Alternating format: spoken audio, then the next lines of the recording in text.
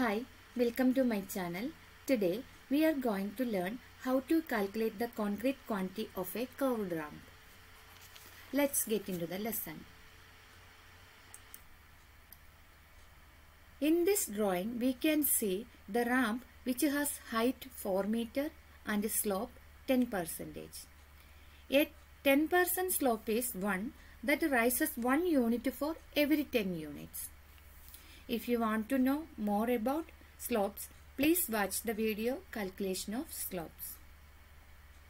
There are two ramps. One is going downward towards the basement and the other one is going up towards the mezzanine level. Here we calculate the ramp which is going downward. For calculating the concrete quantity in meter cube, we need area and thickness. The width here shows 7 meter, that is for 2 ramps. We will take half of this as width of the ramp. Therefore, the width will be 3.5 meter and thickness given 26 centimeter. Now we have width and thickness. From the given slope, we have to calculate the run of the ramp. Run is equal to rise divided by slope percentage.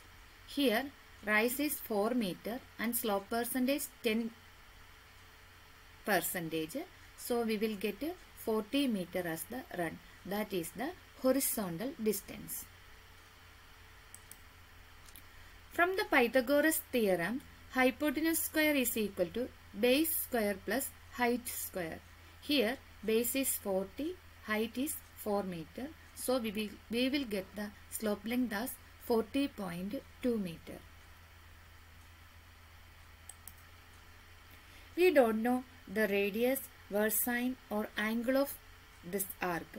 So we will take this 40.2 meter as the arc length. Thus, ramp concrete quantity will be area into thickness. Area is arc length into width. Then multiply it with the thickness. We will get 36.58 meter cube as the concrete quantity. I hope you liked the lesson. Don't forget to like it and subscribe to the channel. Thank you.